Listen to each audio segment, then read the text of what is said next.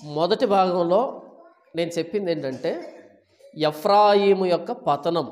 హోషేయ గ్రంథం 13వ అధ్యాయంలో మొదటి వచనం నుంచి 12వ వచనాల వరకు మనం ధ్యానించింది ఏంటంటే ఎఫ్రాయిము ఎలా పతనమయ్యాడు, ఎందుకు పతనమయ్యాడు, ఎఫ్రాయిము పతనానికి కారణం ఏంటి అన్నది మనం చూసాం కదా. ఇప్పుడు 14వ అధ్యాయంలో మొదటి వచనం నుంచి 7వ వచనం వరకు మనకి ఏముంటుందంటే ఎఫ్రాయిము ఎలా ఫలించాడు, ఎఫ్రాయిము ఎలా విజయాన్ని సాధించాడు, ఎలా విజయాన్ని సాధిస్తాడు. పతనమైపోయినటువంటి ఎఫ్రాయిము మరలా విజయాన్ని సాధించాలంటే, మరలా ఫలించాలి అంటే, మరలా అభివృద్ధి చెందాలంటే ఏం చేయాలి అన్నదానికి హోషేయ ఒక చక్కటి సమాధానం చెప్పాడు. ఆ సమాధానాన్ని చెప్పే కంటే ముందుగా మీకు ఒక తమాషా చెప్తాను. అది అయిపోయిన తర్వాత దీన్ని మనం చదువుకుని వివరించుకుందాం. శామ్యూయల్ పట్ట అంట, ఆయన భార్య మొన్న ఒక ప్రసంగం చేసింది. ఎంత అద్భుతమైన ప్రసంగం అంటే అది. ఆ ప్రసంగం చేసేదానికి వేదిక ఎక్కింది. తను ఎలా వేదిక ఎక్కిందంటే కింద ప్యాంట్ వేసుకుంది. ఆ ప్యాంట్ ఎలాగుందంటే స్కిన్ టైట్ జీన్స్ అంటారు దాన్ని. స్కిన్ టైట్ జీన్స్ అంటే ఇంత కూడా గాలి దూరకుండా నేరుగా చర్మానికి అతుక్కుని ఉన్నటువంటి ప్యాంట్ వేసుకుంది. సేవకుల భార్యలు ఎంత హుందాగా ఉండాలి, ఎంత గౌరవంగా ఉండాలి. నా చిన్నతనంలో మా ఊర్లో ఒక తిరునాళ్ళు జరుగుతూ ఉంటే ఆ తిరునాళ్ళకు వెళ్ళేవాళ్ళం. ఆ తిరునాళ్ళ 12 రోజులు జరుగుతుంది. మొదటి రోజు నుంచి ఆ కార్యక్రమం జరిగే రోజు వరకు ప్రతిరోజు మైకులో అనౌన్స్మెంట్ ఏంటంటే పలానా రోజు ఎవరు మిస్ కాకండి, ఎందుకంటే చిలకలూరిపేట నుంచి చిలకలు వస్తున్నాయి అని అనౌన్స్మెంట్ ఇచ్చేవాళ్ళు. ఏమొస్తున్నాయంట? చిలకలూరిపేట నుంచి చిలకలు వస్తున్నాయని చెప్పేవాళ్ళు. ఆ చిలకలు ఏంట్రా అంటే చిలకలూరిపేట నుంచి రికార్డింగ్ డ్యాన్స్ వేసేవాళ్ళు వచ్చేవాళ్ళు అనమాట. ఆ రోజు ఆ ప్రాంతం అంతా ఎంత కిక్కిరిసిపోతుందంటే పోలీసు వాళ్ళు వస్తారు, బ్యారికేడ్లు పెట్టి లాఠీలు తీసుకొని పోలీసు వాళ్ళు వస్తారు. ఎందుకంటే ఆ జనాభాను కంట్రోల్ చేయడం చేత కాదు. ఎందుకని? చిలకలు వచ్చాయి కదా. ఆ చిలకలు ఏ డ్రెస్ వేసుకుండేవో అప్పట్లో, ఇప్పుడు మాట కదా నేను చెప్తూ ఉన్నది, సరిగ్గా అదే గుర్తొచ్చింది నాకు ఆవిడని చూడగానే.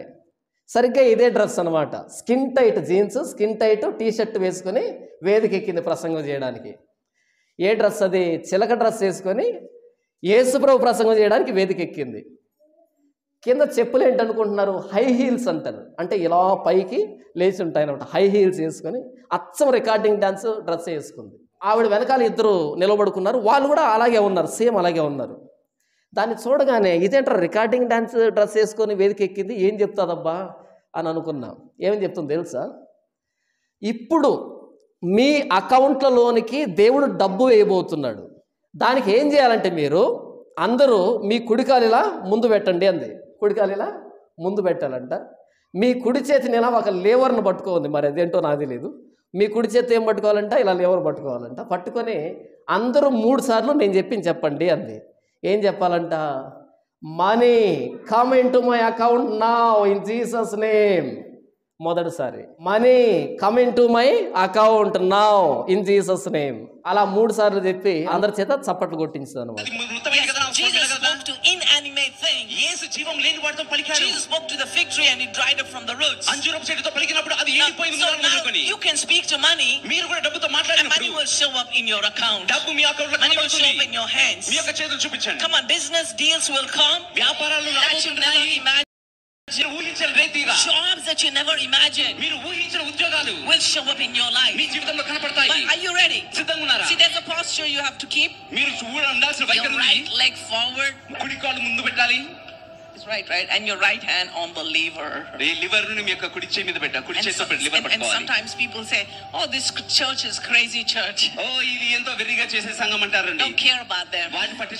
Crazy people always have manifestations. Crazy people always have an encounter with God. So if your neighbor is saying you're crazy, shut your ears, because money is going to show up in your life. Are you ready? On the count of 3, see, your mind will come in the way and say you're crazy. It doesn't make sense. Tell your mind doesn't make sense, but it makes signs. So right foot forward, right hand on the lever. 1, 2,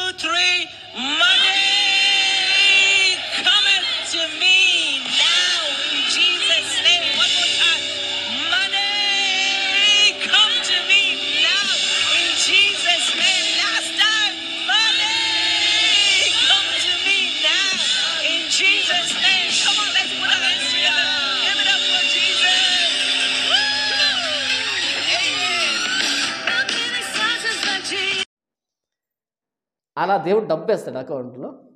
ఒకవేళ దేవుడు అలా డబ్బు వేస్తే వీళ్ళు ఎందుకని అడుగు తినాలి మరలా? అదేదో వీళ్ళ బెడ్రూమ్లో money coming to my account right now in Jesus name అంటే సరిపోదా? ఉదయం నుంచి సాయంత్రం వరకు, సాయంత్రం నుంచి మరలా ఉదయం వరకు 2 షిఫ్ట్లు వేసుకొని పగలంతా ఈవిడ, రాత్రి అంతా వీళ్ళ భర్త ఇదే మాట అంటూ ఉంటే సరిపోదా? అకౌంట్లో డబ్బు పడదా? నేను ఎందుకు ఈ మాట చెప్పాను అంటే, వాక్యం తెలియనటువంటి గొర్రెలు ఎక్కువయ్యారు కాబట్టి క్రైస్తవ సమాజంలో, 2 కాళ్ళ గొర్రెలు ఎక్కువయ్యాయి కాబట్టి ఇలాంటి తోడేళ్ళన్నీ సమాజంలో తిరుగుతున్నాయి, క్రైస్తవ సమాజంలో తిరుగుతున్నాయి. బైబిల్ తెలియని కారణం చేత అందరూ లేచి నిలవబడ్డారు. అందరూ కుడికాలు ముందు పెట్టమంటే కుడికాలు ముందు పెట్టారు. వీళ్ళు ఏమైనా అత్తగారింటికి వస్తున్నారా కుడికాలు ముందు పెట్టడానికి? కుడికాలు ముందు పెట్టాలంట, కుడి చేయి ముందుకు చాపి money coming to my account now in Jesus name. ఇది ఒక సూత్రం. ఎంతమంది అకౌంట్లో డబ్బు పడి ఉంటుంది? ఎవడు అకౌంట్లో పడి ఉండదు.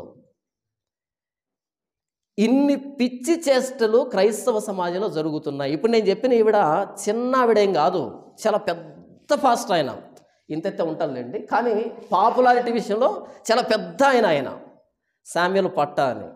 భార్య బ్రతుకు చూస్తే ఇలా తయారైంది. ఇంకా ఆయన ఎట్టుంటాడు అనుకుంటున్నారు? బైబిల్లో ఇలాంటివన్నీ లేవు. కేవలం మనుషులు కవ్వించడానికి, మనుషుల్ని మోసం చేసి వీళ్ళ అకౌంట్లో డబ్బు పడడానికి మాత్రమే ఇలాంటి కార్యక్రమాలన్నీ చేస్తూ ఉన్నారు. ఇలాంటి తోడేలను మనం గుర్తుపట్టాలంటే మొట్టమొదట మనకి బైబిల్ తెలియాలి. మనకు కూడా సమస్యలు ఉన్నాయి, కానీ మనం కుడికాలు ముందు పెట్టి ఎడంకాలు పెట్టి డబ్బును పిలవం. మన కష్టంలో దేవుడు మనల్ని హెచ్చించాలంటే, మన కష్టంలో దేవుడు మనకు సహాయం చేయాలంటే, మన పతనావస్థ నుంచి దేవుడు మనల్ని పైకి లేపాలంటే దానికి హోషేయ ఒక సూత్రాన్ని చెప్పాడు. 13వ అధ్యాయంలో ఎఫ్రాయిము నీవు ఎందుకు నాశనం అవుతున్నావు చెప్పాడు. ఇప్పుడు నాశనమైన నీవు మరలా ఫలించాలంటే ఏం చేయాలనే దానికి హోషేయ చెబుతున్నాడు. చాలా సింపుల్గా ఉంటుంది, సరళంగా ఉంటుంది. అర్థం చేసుకునే ప్రయత్నం చేద్దాం. మొదటి వచనం, ఇశ్రాయేలు అన్న ఎఫ్రాయిము అన్న 2 ఒకటే. ఇశ్రాయేలు, నీ పాపము చేత నీవు కూలితివి కనుక నీ దేవుడైన యెహోవా తట్టుకు తిరుగుము. ఓ ఇశ్రాయేలు, నీవు కూలింది దేనికో తెలుసా? పాపం చేత. కాబట్టి ఎక్కడ తిరుగుతావు? అష్షూరియల తట్టు తిరగొద్దు, ఐగుప్తుకు తిరగొద్దు, నీ దేవుడైన యెహోవా తట్టు తిరుగు, నీ సహాయకర్త అయినటువంటి యెహోవా తట్టు తిరుగు. ఎలా తిరగాలి? దేవుని తట్టు తిరగడం అంటే, ముస్లిం వాళ్ళు ఉంటారు, వాళ్ళు నమాజ్ చేసేటప్పుడు అందరూ ఒకవైపు తిరిగి నమాజ్ చేస్తారు, మక్కా వైపు తిరిగి నమాజ్ చేస్తారు. ఓ ఇశ్రాయేలు, నీవు నీ దేవుని తట్టు తిరుగంటే ఎటువైపు తిరుగుదాం? యెరూషలేం వైపు తిరుగుదామా? దానియేలులాగా కాదు. దేవుని తట్టు తిరగడం అంటే ఏంటంటే 2వ వచనంలో, మాటలు సిద్ధపరుచుకొని యెహోవా యొద్దకు తిరుగుడి. ఎలా తిరగాలి? మాటలు సిద్ధపరుచుకో. ఏ మాటలు సిద్ధపరుచుకోవాలి? మీరు ఆయనతో చెప్పవలసినదేమనగా, ఈ శామ్యూల్ పట్ట భార్య చెప్పినటువంటి సూత్రానికి హోషేయ చెబుతున్నటువంటి సూత్రానికి చాలా తేడా ఉంటుంది. చూడండి, మీరు ఏం చెబుతారు అంటే, మా పాపములన్నింటినీ పరిహరింపుము, ఎడ్లకు బదులుగా నీకు మా పెదవులను అర్పించుచున్నాము, నీవు అంగీకరింపదగినవి అవే మాకున్నవే, అష్షూరియల చేత రక్షణ నొందగోరము, మేమికను గుర్రములను ఎక్కము, మీరే మాకు దేవుడని మేము ఇక మీదట మా చేతి పనితో చెప్పము, తండ్రి లేని వారి ఎడల వాత్సల్యము చూపువాడు నీవే కదా. ఈ మాటలు చెప్పాలంట. మాటలు సిద్ధపరుచుకుని దేవుడి వైపు తిరగాలంట. ఆ మాటలు ఏంటంటే, మా పాపములన్నింటినీ పరిహరింపు, ఎడ్లకు బదులుగా నీకు మా పెదవులను అర్పించుచున్నాము. పాత నిబంధనలో రకరకాల బలులు ఉన్నాయి. బలులు అన్నింటిలో పెద్ద బలి ఏంట్రా అంటే ఎద్దును అర్పించడం. పొట్టేలు కానీ మేక కానీ ఎద్దు కంటే చిన్నవే కదా. ఎద్దు అంటే పెద్దది, ధర ఎక్కువ. ఎద్దును అర్పిస్తున్నాడు అంటే పెద్ద బలి అర్పిస్తున్నాడు అని అర్థం. మరి చిన్న బలి అర్పిస్తున్నాడు అంటే పావురాలను అర్పించడం. యేసు ప్రభుకి మరియమ్మ ఏం అర్పించిందో తెలుసా? పావురాలను అర్పించింది. ఎందుకో తెలుసా? యేసు ప్రభు స్తోమత అదే కాబట్టి. యేసు ప్రభు కోసమని మరియమ్మ యోసేపులు పావురాలను అర్పించారు. పావురాలు ఎందుకు అర్పించారంటే, బలి అంతట్లో కల్లా చిన్న బలి ఏంట్రా అంటే పావురాలను అర్పించడం, గోవులను అర్పించడం. పెద్దది ఏంటంటే ఎద్దును అర్పించడం. యేసు ప్రభుకి పావురాలను ఎందుకు అర్పించారు అంటే, వాళ్ళ స్తోమత, వాళ్ళ స్థాయి అదే. ఎంత తక్కువ స్థాయిలో యేసు ప్రభు వచ్చాడంటే, దాసుని స్వరూపం ధరించుకొని. ఆకాశ పక్షులకి గోళ్ళు ఉన్నాయి, నక్కలకి బొరియలు ఉన్నాయి, మనిషి కుమారునికి తలవాల్చుకున్నట్టుకు స్థలం లేదు అన్నాడు. ఎంత పేదరికంలో యేసు ప్రభు వచ్చాడంటే, దేవాది దేవుడు ఈ లోకానికి వచ్చినప్పుడు ఆయన కోరుకున్నటువంటి స్థాయి అది.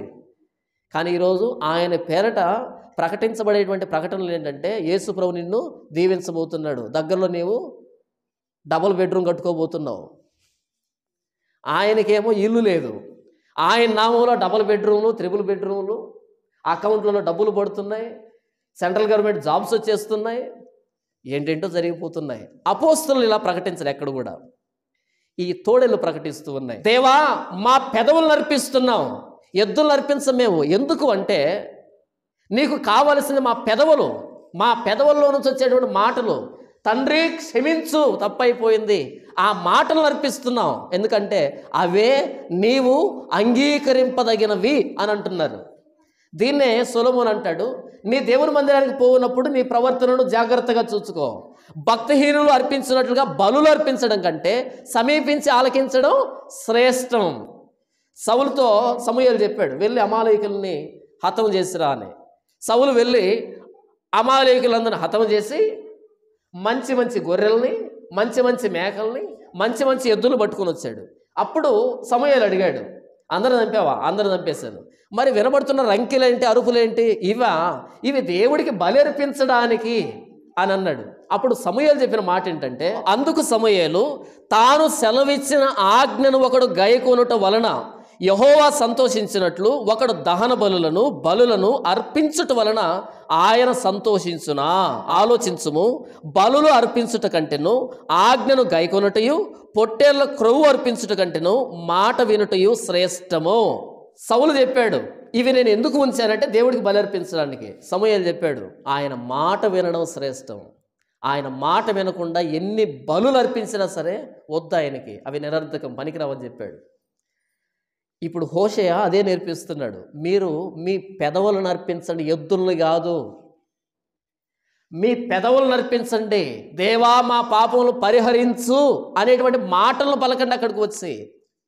దీనినే దావీదు బత్షెబతో పాపం చేసిన తర్వాత 51వ కీర్తనలో ఏమంటున్నాడో చూద్దాం. నీవు బలిని కోరువాడవు కావు, కోరిన ఎడల నేను అర్పించుదును.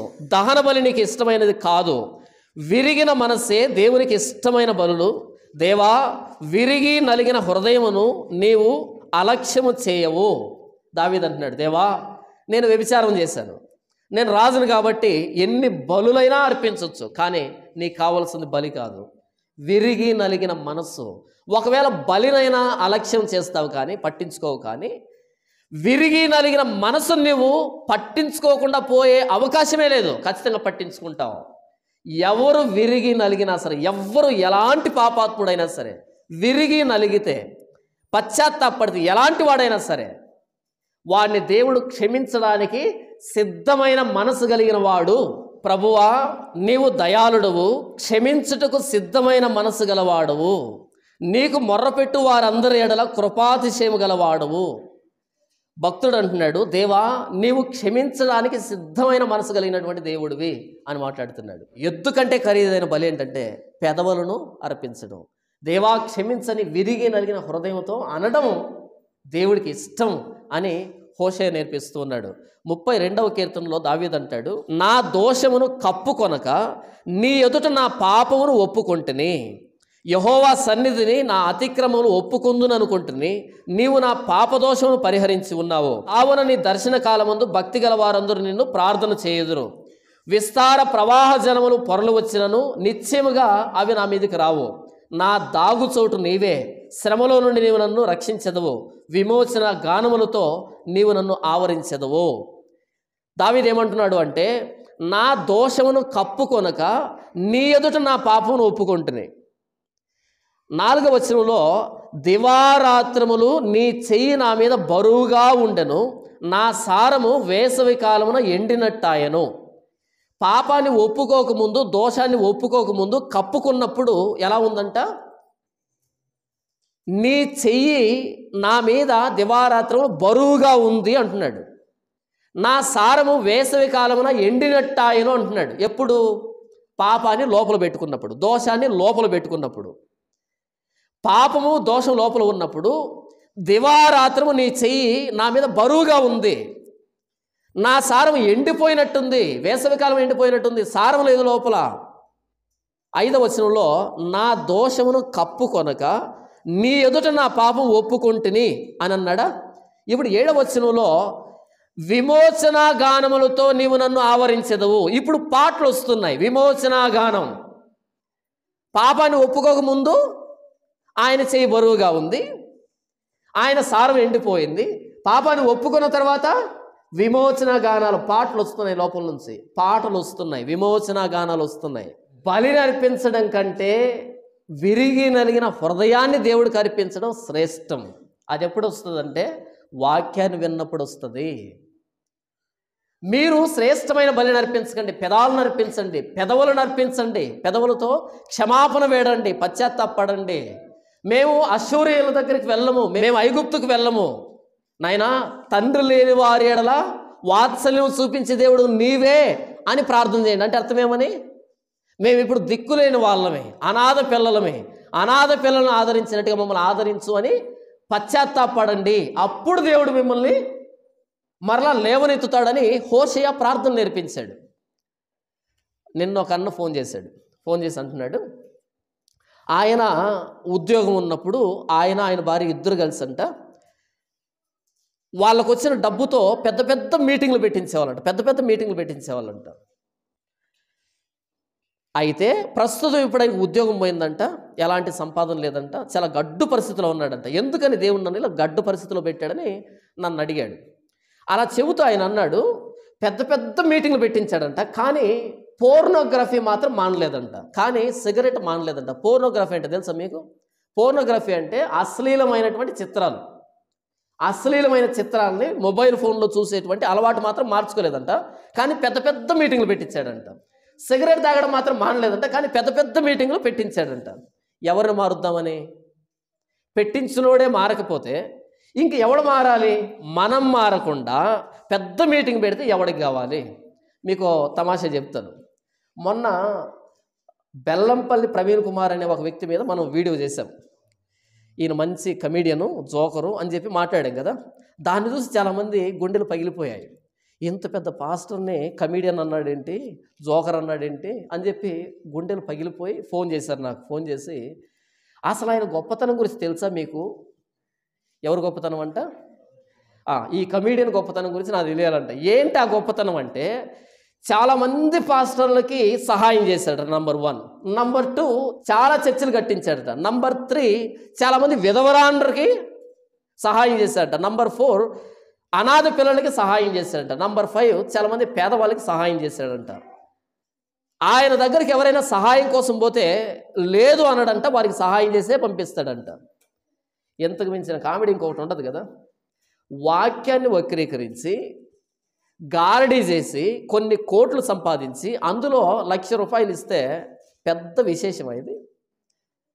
నువ్వు పొలం దున్ని ఎండకి గాలికి వానకి కష్టపడి సంపాదించి ఇస్తే ₹1 ఇచ్చినా సరే అది శ్రేష్టం.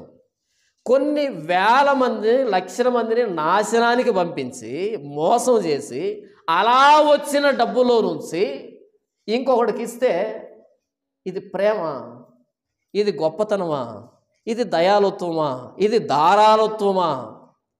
ఇదేనా బైబిల్ చెప్పినటువంటి మాదిరి? పౌలు అంటాడు, నేను నా స్వహస్తాలతో కష్టపడ్డానని మీకు తెలుసు. నా కోసం మాత్రమే కాదు సుమా, నా పక్కన వాళ్ళ కోసం కూడా నా ఈ చేతులు కష్టపడ్డాయని మీకు తెలుసు అంటాడు. అంటే అందరూ చేతులతో పని చేసుకుని బ్రతకమని నేను చెప్పటంలే. సేవ చేసేవాడు కానుక తీసుకుంటాడు, కానుక మీద ఆధారపడతాడు, సేవ జరుగుతుంది. కానీ మోసం చేసి కానుక సంపాదించి దాంట్లో పక్కన వాడికి ఇవ్వడం అన్నది పెద్ద కామెడీ, పెద్ద జోక్ అది. నా చిన్నతనంలో కొన్ని సినిమాలు వచ్చేటివి. ఆ సినిమాల పేర్లు మరి విచిత్రంగా ఉండేటివి. మంచి దొంగ, అడవి దొంగ, జేబు దొంగ, ఇలాంటి పేర్లతో వచ్చేటివి. ఆ సినిమాలో హీరో ఏం చేస్తాడంటే, బాగా ఉన్నవాడి దగ్గరికి వెళ్ళి దొంగతనం చేసుకొని వస్తాడు, లేని వాడికి పంచి పెడతాడు అనమాట. ఇది కాన్సెప్ట్. దొంగ అంటే దొంగే, మంచి దొంగే ఉండరు.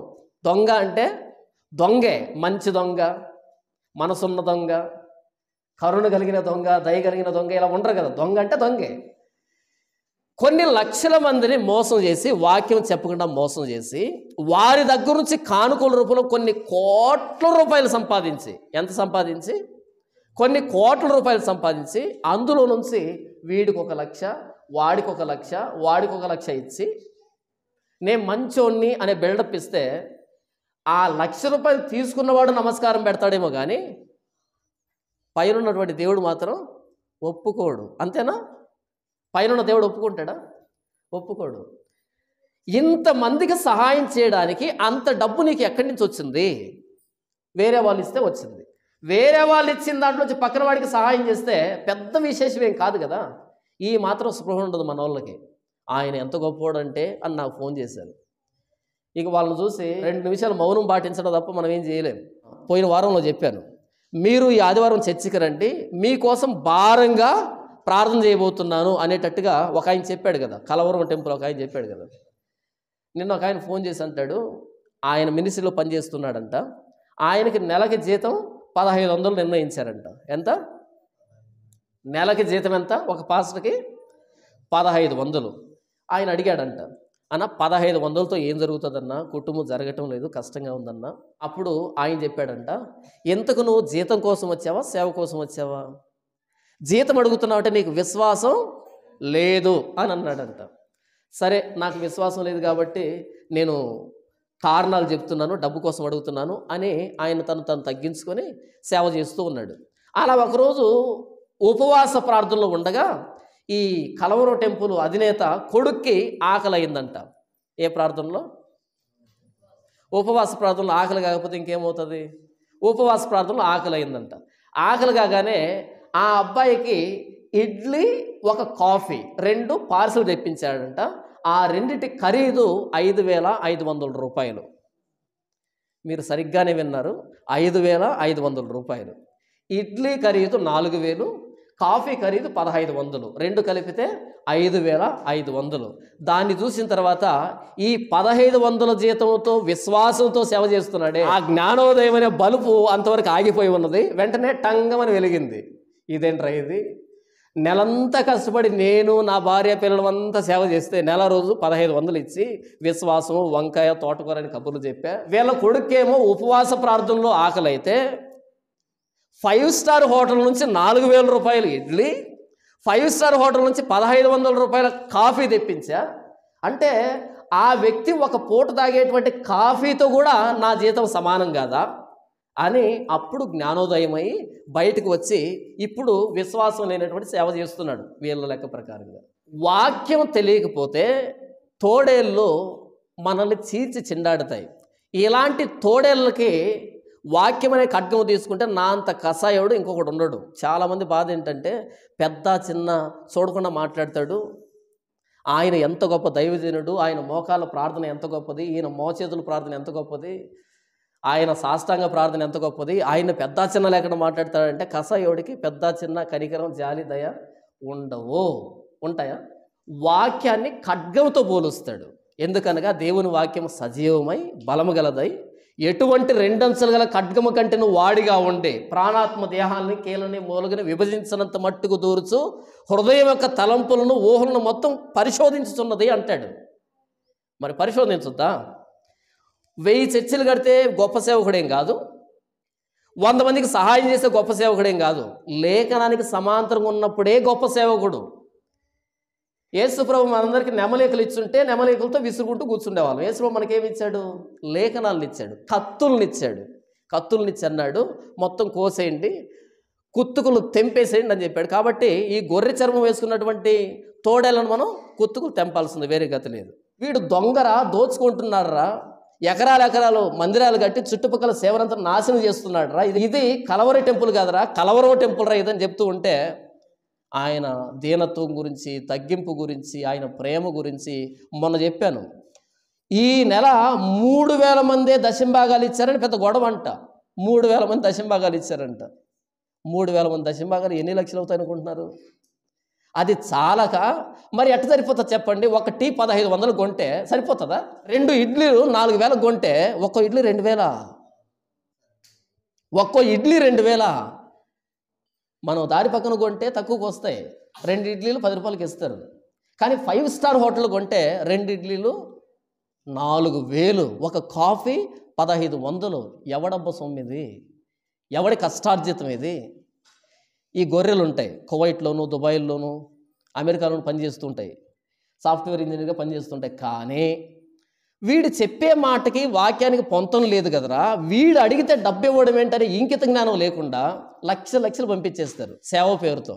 దీన్ని సేవ అనరు కదా. సేవ అంటే చేసేది, సేవ అంటే సంపాదించేది కాదు కదా. సంపాదించి కోట్లు కూడబెట్టి ఒక కాఫీ 1500 తాగుతూ ఉంటే ఇది అందరికీ తెలిసిన బహిరంగ రహస్యం అయితే ఇప్పటికీ డబ్బిస్తే ఎంత అమాయకులు కదా వీళ్ళు. సాఫ్ట్వేర్ బదులు చాకల పని చేసినా మంచిదని నాకు తెలిసి. మొన్న ఒక అన్న ఫోన్ చేసి చెప్తున్నాడు, వాళ్ళ బంధువు కువైట్ నుంచి వచ్చాడంట. రావడంతోనే మనం నేరుగా కలవరం టెంపుల్కి వెళ్ళాలి అన్నాడంట. కలవరం టెంపుల్కి ఎందుకు అంటే, నేను కువైట్లో మొక్కుకున్నా. ఏమని మొక్కుకున్నావరా అంటే, ఒక ప్రోగ్రామ్కి స్పాన్సర్ చేయాలని మొక్కుకున్నాడంట. ఆయన తీసుకొని ఆ కలవరం టెంపుల్కి వెళ్ళాడంట. వెళ్తే ఆయన ఆశ్చర్యపోయాడంట. ఎంత ఆశ్చర్యపోయాడంటే, స్టేట్ బ్యాంక్ ఆఫ్ ఇండియాలో కూడా 1 గంటకి మనకు అవకాశం వస్తుంది అక్కడికి వెళ్ళడానికి. పెద్ద లైన్లు ఉన్నాయంట.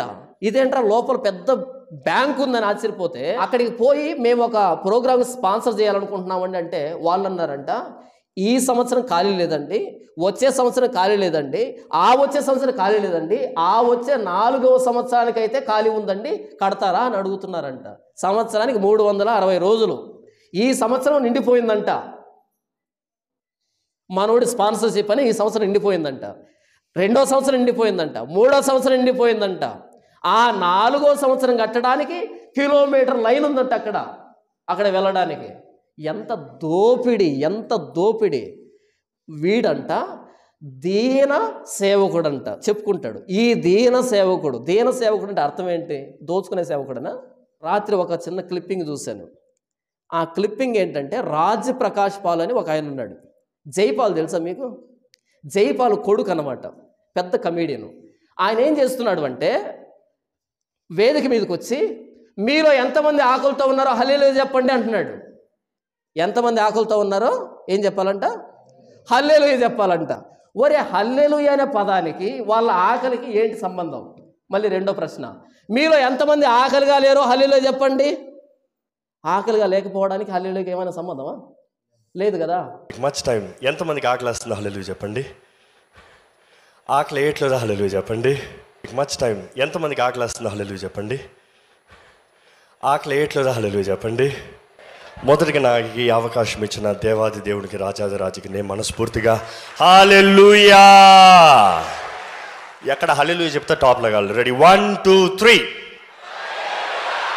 Praise God. హల్లెలూయా అనే పదం ఏంటంటే దేవుణ్ణి స్తుతించండి అని. నేను హల్లెలూయా అన్నాను అనుకో, అటువైపు నుంచి ఏమని రావాలి? దేవునికే మహిమ ఘనత స్తుతి ప్రభావాలు చెల్లును గాక అనాలి అటువైపు నుంచి. ఇటువైపు నుంచి హల్లెలూయా అంటే అటువైపు నుంచి కూడా హల్లెలూయా. ఇంక ఎవరు స్తుతించాలి మీకు అర్థం కావడానికి? భారత్ మాతాకి అన్నాను అనుకో, మీరేమనాలి? జై అనాలి. మీరు కూడా భారత్ మాతాకి అంటే ఇంకెవడు చేయకూడతాడు? హల్లెలూయా అన్నాను అనుకో, మీరేమనాలి? దేవుని స్తుతించండి అన్నప్పుడు మీరేమనాలి? దేవునికే మహిమ ఘనత స్తుతి ప్రభావాలు చెల్లును గాక అనాలి. ఇప్పుడు సరిపోయింది రెండు. నేను దేవుని స్తుతించండి అంటే మీరు కూడా దేవుని స్తుతించండి అంటే ఎవడు స్తుతిస్తాడు? ఆ బస్ ఆపి వస్తారా స్తుతించడానికి? లేదు కదా. మీలో ఎంతమంది ఆకలితో ఉన్నారో హల్లెలూయా చెప్పండి అంటే ఆకలితో ఉన్న వాళ్ళంతా హల్లెలూయా అంటే ఏమైనా అర్థం ఉందా? ఇలాంటి వాళ్ళందరినీ అందుకని మనం కమీడియన్స్ అని పిలుస్తాం, జోకర్లోనే. బైబిల్ పట్టుకొని పెద్ద వాళ్ళు అయిపోయారు, కానీ ఏం మాట్లాడుతున్నారో కూడా తెలియదు వీళ్ళకి. అసలు ఏం మాట్లాడుతున్నారో కూడా తెలియదు. హల్లెలూయా అనే పదం ప్రకటన గ్రంథం 19వ అధ్యాయంలో ఉంది. పరిశుద్ధమైనటువంటి మాట అది, దేవుణ్ణి స్తుతించండి అని. అప్పుడు దేవునికే మహిమ ఘనత స్తుతి ప్రభావాలు యుగయుగాలు చెందునుగాక అని ఎదుటి వ్యక్తి అంటే అది గౌరవం. హల్లెలూయా అంటే వాడు కూడా హల్లెలూయా. అప్పుడు ఆ వ్యక్తి దారి మీద వెళ్తూ ఉన్నాడంట, ఒక్కొక్క వేగంగా పరిగెడుతుందంట. హల్లెలూయా హల్లెలూయా అంటున్నారు. ఆ కుక్క నేరుగా నీ దగ్గరకు వచ్చింది. దీనికి హల్లెలూయాకి సంబంధం ఏంటి? ప్రసంగం చేస్తూ ఉంటారు. ఆ కుక్క నేరుగా ఈ వ్యక్తి దగ్గరకు వచ్చిందంట. హల్లెలూయా అందరూ హల్లెలూయా. కుక్కకి హల్లెలూయాకి సంబంధం ఏంటి? అప్పుడు నాకు బాగా ఆకలి అవుతూ ఉంది. హల్లెలూయా, హల్లెలూయా. ఆకలికి హల్లెలూయా సంబంధం ఏంటి? అప్పుడు జోరుగా వర్షం పడింది. హల్లెలూయా. ఏంటి సంబంధం దానికి దీనికి? నేను ఏమని చెప్తున్నాను అంటే, మనం మాట్లాడే మాటకి అర్థం తెలియకుండా మాట్లాడితే ఆ వ్యక్తిని పిచ్చోడు అని అంటాం. కానీ ప్రస్తుతం పాస్టర్ అని పిలుస్తున్నారు ఆ వ్యక్తుల్ని. అది వచ్చిన దారుణం. పాస్టర్ అంటే వచ్చిన నష్టం లేదు, పెద్ద పాస్టర్ అంటున్నారు. వాడిని పెద్ద పాస్టర్ అనుకో నిజం చెప్పే వాళ్ళని పిచ్చోళ్ళు అంటున్నారు. అది వచ్చినటువంటి సమస్య. హోషేయ ప్రార్థన నేర్పించాడు. మీరు ఎద్దుని బలిగా అర్పించకండి, అది కాదు దేవుడికి కావాల్సింది. మీరు మేకల్ని పొట్టేలను అర్పించకండి, అది కాదు దేవుడికి కావాల్సింది. మీరు మీ పెదవులను అర్పించండి. మా పాపాలను పరిహరించు ప్రభువా అని ప్రార్థన చేయండి. మీ దేవుని వైపు తిరగండి. మేము తండ్రి లేని వారమే, మా మీద వాత్సల్యత చూపించు అని ప్రార్థన చేయండి అని నేర్పించాడు. ఈరోజు ప్రార్థన ఏమని నేర్పిస్తున్నారు? ఒక ఆయన బ్యానర్ మీద వెనకాల వేసుకో అన్నాడు. ఆర్థిక సమస్యలు, కుటుంబ సమస్యలు, అనారోగ్య సమస్యలు, ఇలాంటి లిస్ట్ రాసుకున్నాడు. ఇలా వెనకాల బ్యాక్గ్రౌండ్లో ఒక హాస్పిటల్లో రాసుకున్నాడంటే అర్థం ఉంది. ఇక్కడ గొంతు నొప్పికి, చెవి నొప్పికి, ముక్కు నొప్పికి చికిత్స చేయబడతా అంటే అర్థం ఉంది.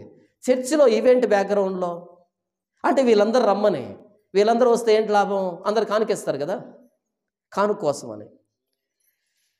మీరు పడిపోయిన స్థితిలో నుంచి తిరిగి లేవాలంటే ఏం చేస్తారంటే దేవుడి వైపు తిరగండి.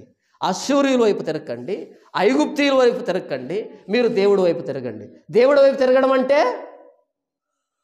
మీ సమస్యల కోసం రాకండి. ఎందుకు వస్తారంటే మా పాపాలని పరిహరించు ప్రభువా అని మీ పెదవులను అర్పించడానికి రండి. మీ పెదవులను బలి అర్పించడానికి రండి. పాపాలు క్షమించమని అడగండి. దేవుడు మిమ్మల్ని మరలా లేవనెత్తుతాడని హోషేయ ప్రార్థన నేర్పిస్తే, నా అకౌంట్లో ఇప్పుడే డబ్బు పడునుగా కానీ ప్రార్థనలు ఇప్పుడు నేర్పిస్తున్నారు. అలా చేస్తున్నారు వ్యక్తులు. ఎంత అన్యాయం కదా. మొన్న ఒక ఆయన పెద్ద మీటింగ్ పెట్టాడు.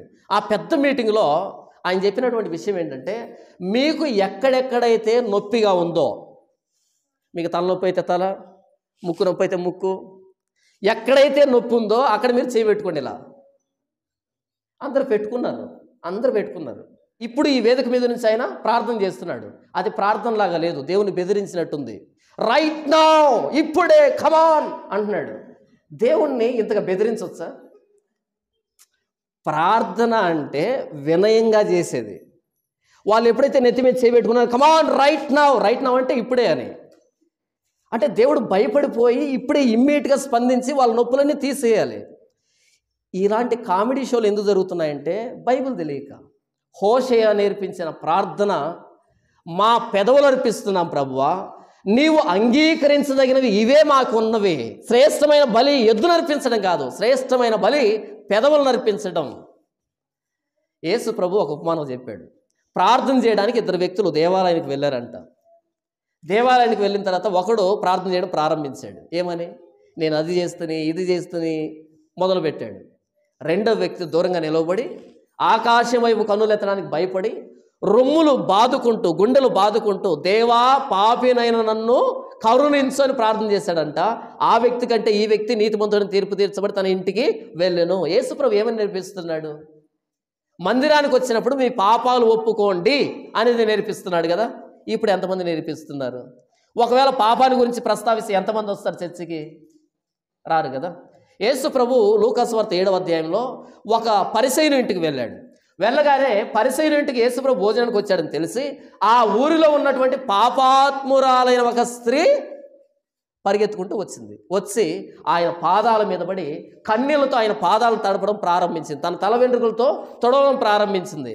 ఆ పరిసయ్యుడు అనుకున్న మనసులో, ఈయన నీతిమంతుడైతే, ఈయన పరిశుద్ధుడైతే, ఈయన దేవునికి సంబంధించిన వ్యక్తి అయితే గనుక, ఈయన ప్రవక్త అయితే గనక ఆ ముట్టుకున్నటువంటి వ్యక్తి ఎవతియో ఎటువంటిదో ఎరుగును కదా అని అనుకుంటే యేసు ప్రభు అన్నాడు, ఈవిడ విస్తారముగా ప్రేమించింది కాబట్టి ఈవిడ విస్తార పాపాలు క్షమించబడ్డాయి అని యేసు ప్రభు చెప్పాడు. యేసు ప్రభుకి ఏం కావాలంటే ఎలాంటి పాపమైనా పర్లేదు, పరుగున వచ్చి యేసు ప్రభు పాదాలను ముద్దు పెట్టుకునేటువంటి లక్షణం కావాలి.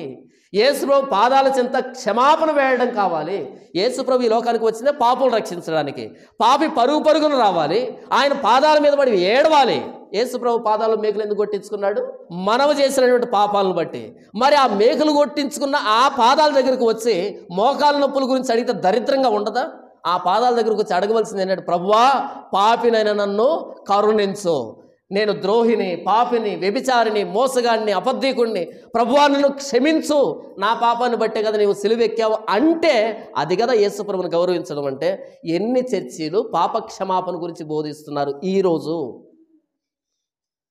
గంటలు గంటలు దశంభాగం గురించినటువంటి యావ, డబ్బు ఇవ్వండి, డబ్బు ఇవ్వండి. ఇప్పుడు క్రిస్మస్ వస్తుంది దగ్గరలో. క్రిస్మస్ ఎలా అంటే అడుక్కు తినే వాళ్ళకి మామూలు పండగ కాదు ఇది. క్రిస్మస్ అంటే అడుక్కునే వాళ్ళకి మామూలు పండగ కాదు. Student Christmas, youth Christmas, old Christmas, ముత్తైదుల Christmas, ముండమోపుల Christmas, ఉద్యోగస్తుల క్రిస్మస్, పాస్టర్ల క్రిస్మస్, విశ్వాసుల క్రిస్మస్, ఇలా మొదలు పెట్టుకుంటూ పోతే 30 రోజుల క్రిస్మస్సే. ఎందుకు అనుకుంటున్నారు ఇదంతా? ఎందుకు అనుకుంటున్నారు? 30 రోజులు కానికే. అది కదా సీక్రెట్. మళ్ళీ క్యారల్స్ సాయంత్రం పూట వదిలిపెట్టరు, మళ్ళీ క్యారల్స్ అని ప్రతి ఇంటికి వెళ్తారు. ఎందుకో తెలుసా? ఇంటింటి దగ్గర అడుక్కోవడానికి. 30 రోజులు అడుక్కు తినే ప్రోగ్రామే. అడుక్కునే పాస్టర్లకి ఈ డిసెంబర్ నెల మామూలు వరం కాదు. ఇలాంటి వరం ఎవరికీ దక్కదు, ఏ మతస్థుడికి దక్కదు, కేవలం ఈ అడుక్కు తినే వాళ్ళకి మాత్రం దక్కింది. క్రిస్మస్ అనేది పండగ కాదు. క్రిస్మస్ అనేది ఒక అపచారం అంటారే, అపచారం, మలినమైంది అంటారే, మలినమైంది అంటారు కదా, ఆ మలినమైనటువంటి సంప్రదాయం. రోమా చక్రవర్తి యేసుప్రభువు నమ్ముకున్న తర్వాత డిసెంబర్ 25వ తారీఖు వచ్చింది. డిసెంబర్ 25వ తారీఖు సూర్యుడు పుట్టినరోజు. ఎవరు పుట్టినరోజు? రోమా ప్రజలకి రోమన్ దేవుడైనటువంటి సూర్యుడు పుట్టినరోజు అది. ఈయనేమో యేసుప్రభువు నమ్ముకున్నాడు.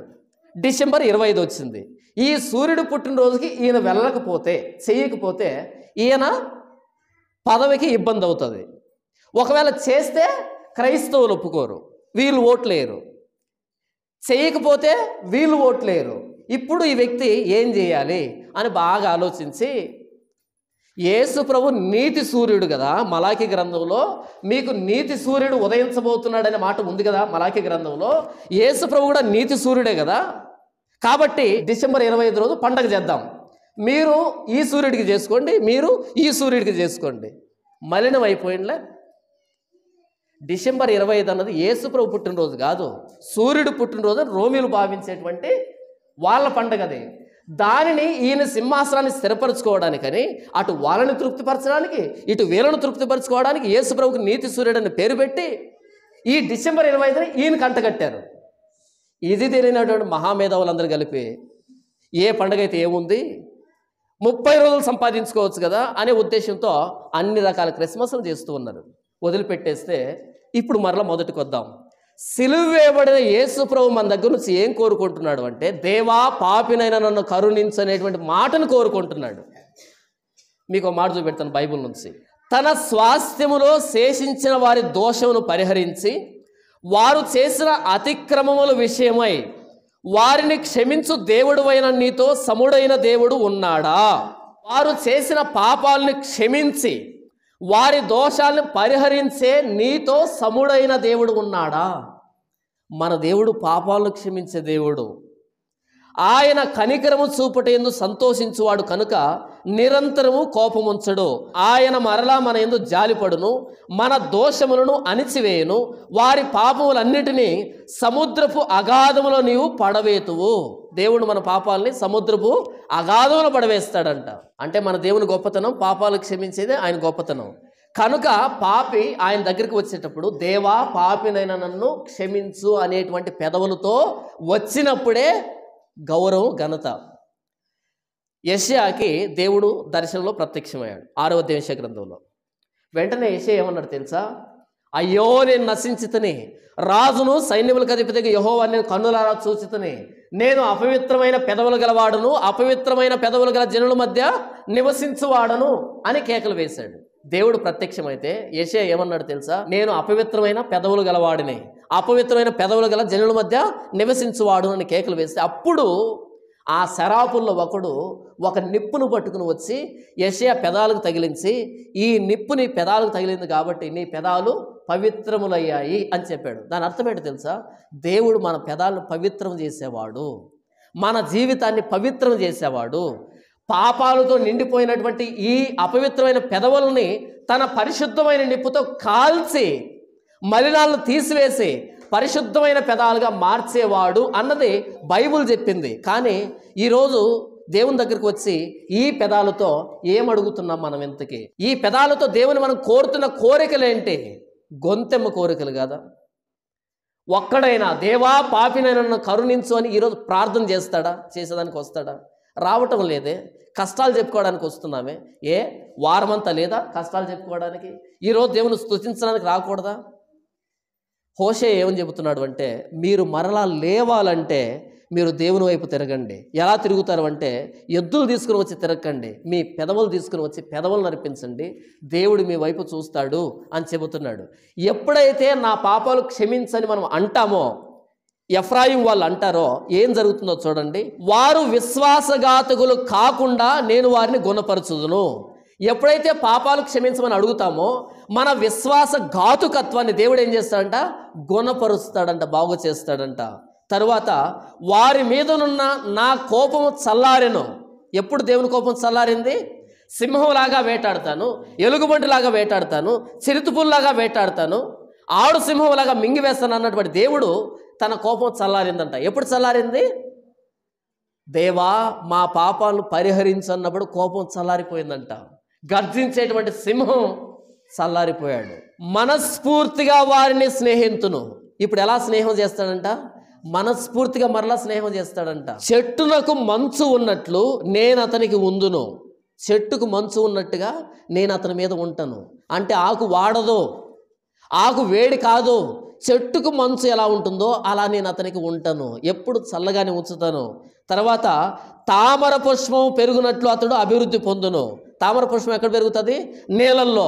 తామర పుష్పం చుట్టూ నీళ్ళు ఎలాగైతే ఉంటాయో నేను అతని చుట్టూ ఆవరించి ఉంటాను. ఎప్పుడు? పాపాన్ని క్షమించమన్నప్పుడు. లెబానోను పర్వతము దాని వేళ్ళు తన్నునట్లు వారు వేళ్ళు తన్నుదురు. అతని కొమ్మలు విశాలముగా పెరుగును. ఒలీవ చెట్టునకు కలిగినంత సౌందర్యం అతని కలుగును. లెబానోనుకున్నంత సువాసన అతనికి ఉండును. దేవుడు మనకు తోడై ఉంటేనంట లెబానోను పర్వతం మీద దేవదారు మాను పెరిగినట్టుగా వేళ్ళు తన్నినట్టుగా మనం వేళ్ళు తన్నుతామంట. తర్వాత అతని కొమ్మలు విశాలముగా పెరుగును. ఒలివ చెట్టునుకున్నంత సౌందర్యము అతని కలుగును. లెబానోనుకున్నంత సువాసన అతనికి ఉండును. అతని నీడ యందు నివసించువారు మరలి వత్తురు. ధాన్యము వలె వారు తిరిగి మొలుతురు. ద్రాక్ష చెట్టు వలె వారు వికసింతురు. లెబానోను ద్రాక్షరసం వాసన వలె వారు పరిమళింతురు. దేవుడు తోడై ఉంటే ఇన్ని లాభాలు. ఒక చెట్టు పెరిగినట్టుగా, సువాసన వెదజల్లినట్టుగా, పరిమళాలు వెదజల్లినట్టుగా, ఫలాలు ఇచ్చినట్టుగా, తిరిగి మొలిచినట్టుగా, వికసించినట్టుగా, వేలు తన్నినట్టుగా, విశాలంగా విస్తరించినట్టుగా ఇవన్నీ జరుగుతాయి. ఎప్పుడు? ఎద్దుకు బదులుగా పెదవులను నర్పించడానికి వచ్చినప్పుడు. ఎద్దుకు బదులుగా పెదవులను నర్పించడానికి వచ్చి ప్రభువా క్షమించంటే ఇన్ని మేలులు, ఇన్ని ఉపకారాలు. దేవుడు కోపాన్ని విడిచిపెడతాడంట, మనస్ఫూర్తిగా స్నేహిస్తాడంట. లూకాసు వార్త 15వ అధ్యాయంలో ఒక వ్యక్తికి 2 కుమారులు ఉన్నారంట. చిన్నవాడు వచ్చి నా ఆస్తిలో నాకు వాటా ఇవ్వమని అడిగాడంట, ఇచ్చాడంట. ఈ ఆస్తినంతా తీసుకుని ఆ వ్యక్తి దూరదేశానికి వెళ్ళి దుర్వ్యాపారం వలన దాన్ని అంతటినీ పాడు చేసేసాడంట. అలా పాడు చేసిన తర్వాత ఆ వ్యక్తి పందులు మేపేటువంటి ఉద్యోగానికి నియమించబడ్డాడంట. పందులు తినే పొట్టు తినే స్థాయికి దిగజారాడంట. అప్పుడు బుద్ధి వచ్చిందంట. ఏంటి ఆ బుద్ధి తెలుసా? నా తండ్రి ఏంటి అనేక మంది పని వాళ్ళు ఉన్నారు, వారు సమృద్ధిగా భోంచేస్తున్నారు, నేను ఇక్కడ యాతన పడుతున్నాను, కాబట్టి నా తండ్రి దగ్గరికి వెళ్తాను. ఎలా వెళ్తాను? తండ్రి నీ కుమారుణ్ణి అనిపించుకోవడానికి నాకు యోగ్యత లేదు, నేను నీకును పరలోకానికి విరోధంగా పాపం చేశాను అని అందామని మాటలు సిద్ధపరచుకొని తండ్రి దగ్గరికి వస్తున్నాడు. తండ్రి అల్లంత దూరంలో చూసి పరిగెత్తుకుంటూ వచ్చి మెడ మీద పడి ముద్దు పెట్టుకొని ఇంకా చెప్పలే, తండ్రి నీకును పరలోకానికి విరోధంగానే పాపం చేశాను చెప్పలే. చెప్పకముందే మెడ మీద పడి ముద్దు పెట్టుకున్నాడు. వెంటనే పనివాడిని పిలిచాడు. నా కుమారుడి చెప్పులు మాసిపోయాయి, చెప్పులు తీసుకురండి, ప్రశస్తమైన చెప్పులు తీసుకురండి, చెప్పులు తొడగండి. నా కుమారుడి వస్త్రాలు మాసిపోయాయి, ప్రశస్తమైనటువంటి పట్టు వస్త్రాలు తీసుకొచ్చి తొడగండి. నా కుమారుడి చేతికి ఉంగరం లేదు, వెంటనే ఉంగరం తీసుకుని వచ్చి పెట్టండి. క్రొవ్విన పశువుని తెచ్చి వధించండి, విందు చేయండి. చనిపోయిన నా కుమారుడు తిరిగి దొరికాడు, తప్పిపోయిన నా కుమారుడు తిరిగి వచ్చాడు, అందరూ విందు చేద్దాం, సంతోషపడదాం. ఇదంతా ఎప్పుడు జరిగిందో తెలుసా? నాన్న నాకు ఉంగరం కావాలని అడుగుతాను వచ్చినప్పుడు కాదు, నాన్న నాకు చెప్పులు అరిగిపోయాయని అడుగుతాను వచ్చినప్పుడు కాదు, నాకు వస్త్రాలు మాసిపోయాయని అడుగుదామని వచ్చినప్పుడు కాదు, నాకు విందు కావాలని అడుగుదామని వచ్చినప్పుడు కాదు. ఏమి సిద్ధపరుచుకున్నాడు తెలుసా? తండ్రి, ఇక మీదట నీ కుమారుణ్ణని అనిపించుకోవడానికి నాకు యోగ్యత లేదు, నేను నీకును పరలోకానికి విరోధంగా పాపం చేశాను అందామని వచ్చినప్పుడు జరిగింది ఇదంతా. యేసుప్రభు ఎందుకని ఇలాంటి ఉపమానాలు చెప్పాడంటే, రండి నా దగ్గరికి, తిరిగి రండి నా దగ్గరికి. ఏ మాటలతో వస్తారంటే, తండ్రి తప్పైపోయింది, పాపం చేశాను, క్షమించు అని అడుగుదామని వస్తే మీకు ఉంగరం పెడతాను, మీకు వస్త్రాన్ని తొడుగుతాను, నీకు విందు చేస్తాను, నీకు చెప్పులు తొడుగుతాను, మరలా రాజభోగాన్ని ఇస్తాను. ఎప్పుడో తెలుసా? ఉంగరం అడిగినప్పుడు కాదు, క్షమాపణ అడిగినప్పుడు. ఆ వ్యక్తి అనలే ఆ మాట, తండ్రి నీకు విరోధంగా పాపం చేశాను అనలే, అనకముందే ఇవన్నీ జరిగాయి. మనం సిద్ధపడితే కదా, మన మాటలు సిద్ధపరచుకుంటే కదా అటువైపు ఆయన మనకి ఏం చేయాలో ఆయన సిద్ధపడతాడు. చెట్టుకు మంచు ఉన్నట్లుగా, తామర పుష్పం చుట్టూ నీళ్లు ఉన్నట్లుగా, లెబానోను పర్వతం మీద దేవదారు వృక్షం వేళ్ళు తన్నినట్టుగా, ద్రాక్ష గల సువాసన వెదజల్లినట్టుగా, ఒలీవ చెట్టుకున్నంత సౌందర్యాన్ని మనకి ఇవ్వడానికి దేవుడు ఎదురు చూస్తున్నాడు. ఎప్పుడు అంటే ఎద్దును తీసుకుని వచ్చినప్పుడు కాదు, ఎద్దుకు బదులుగా మా పెదవులు అర్పిస్తున్న ప్రభువా అని అన్నప్పుడు.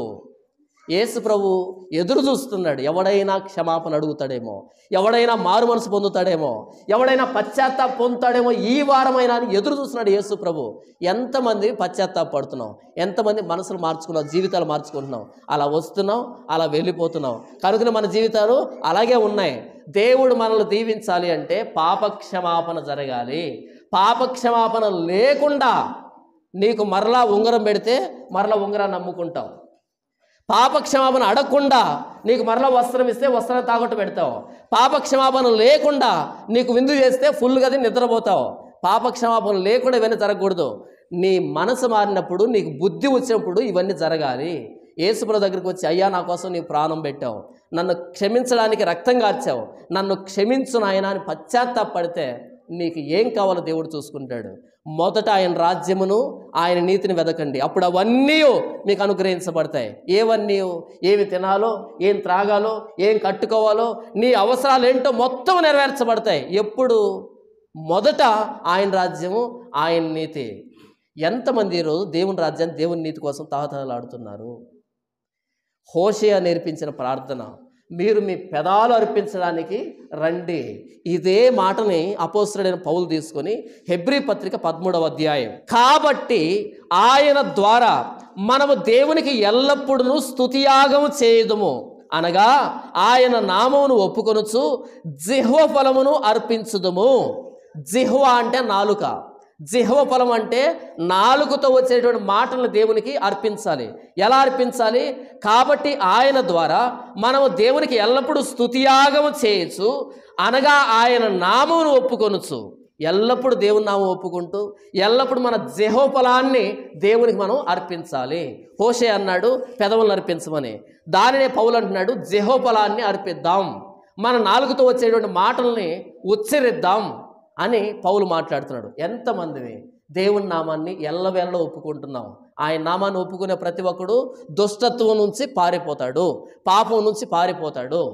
మనం ఆయన నామాన్ని ఒప్పుకుంటే, ఆయన నామాన్ని భరిస్తే పరిశుద్ధమైన జీవితాన్ని జీవించడానికి ఇష్టపడతాం. యేసుప్రభు సిలువెక్కిందే మన పాపాలు క్షమించడానికి. ఇంకా పాపంలో ఉండి మనం ఏం చేస్తే ఎవడికి కావాలి? ఇంకా పాపంలో ఉండి 1,00,000 రూపాయలు చర్చికిస్తే ఎవడికి కావాలి? ఇంకా పాపంలో ఉండి మనం ఏంటేంటో ఎన్ని పుణ్యకార్యాలు చేసినా ఉపయోగం లేదు. మొట్టమొదట మన పెదవులను దేవుడికి అర్పిద్దాం. ప్రభువా, మేము పాపం చేసాం, క్షమించు, క్షమించు అని అంటే విరిగి నరిగిన మనసుని దేవుడు అలక్ష్యం చేయడు, దాన్ని పట్టించుకుంటాడు. ఇప్పుడు మీరు క్షమాపణ అడిగినా పట్టించుకుంటాడు, ఆయన పట్టించుకుంటాడు. చెట్టుకు మంచు ఉన్నట్లుగా, తామర పుష్పం చుట్టూ నీళ్లు ఉన్నట్లుగా మనల్ని ఆవరిస్తాడు. మన సౌందర్యము చుట్టుపక్కల అందరికీ కనిపించేటట్టుగా, మన సువాసన చుట్టుపక్కల అందరికీ వెదజల్లబడేటట్టుగా దేవుడు మనల్ని చేస్తాడు. మనం అభివృద్ధి చెందాలంటే మొదట మన పాపాన్ని ఒప్పుకోవాలి. యేసుప్రభు సిలువ అదే చెప్తూ ఉంది, మీ పాపాన్ని ఒప్పుకోండి, నేను క్షమిస్తాను, అందుకే నేను ప్రాణం పెట్టానని చెప్తున్నాడు. దేవుడి వాక్యాన్ని దీవించును గాక. ఆమెన్.